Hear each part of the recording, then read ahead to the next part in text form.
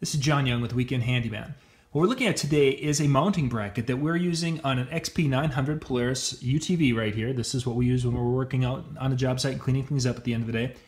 What I wanted to do is have some additional lighting that were beyond the headlights. The headlights are more of a spotlight that go in front of it. Do a nice job for that.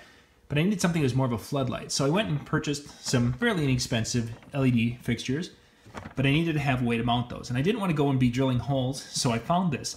This little guy right here is from PIAA. This is the 360 Universal Light Mounting Bracket. And I'll put a link in the description below for you guys to check this out. But what it is it's the little part that goes all the way around, and then it has a little piece that comes up here, and then you have your light that will then bolt into it. And as you can see, as I'm wiggling here, the whole unit is going because this is a solid, secure connection. And it has a lot of flexibility and adjustability on that. So you can put it on there, lock it in, or if I needed to, I could take it off and remove it, and I wouldn't have any scratches or dents or anything going onto this tube, which is kind of cool. But this little guy, I bought, it was a 2-pack. You can see the other ones over there.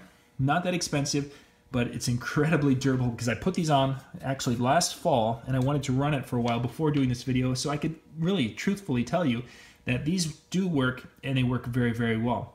We'll put a link in the description below so you can check these out. If you need to mount some extra lights on your UTV or ATV and you got 1.5 or 1.75 tubes like we have on the front of the Ranger here, you can just get this guy, clamp it on, and you're good to go. Again, we'll put a link in the description below so you can check this out. This is John Young with the Weekend Handyman.